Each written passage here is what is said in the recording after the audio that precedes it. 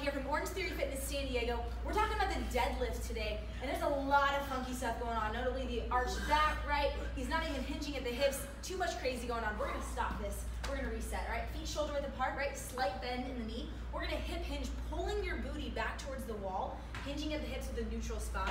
We're gonna give yourself a double chin here. So again, that head, the upper back, and the booty. Once we're here and we're able to hinge, we're gonna add some weight on, and we're gonna keep that weight as close to our body as we can. This is gonna decrease that angle.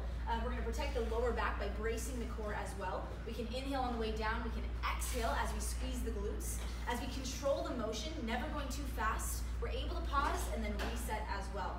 When we're able to keep neutral spine, you should feel no lower back pain again. Notably, keep that dumbbell, keep those weights as close to your body as you can. It'll protect the core, we'll get the glutes firing, and get those hammies firing. Practicing perfect every time. We'll see you next time. Nailed it.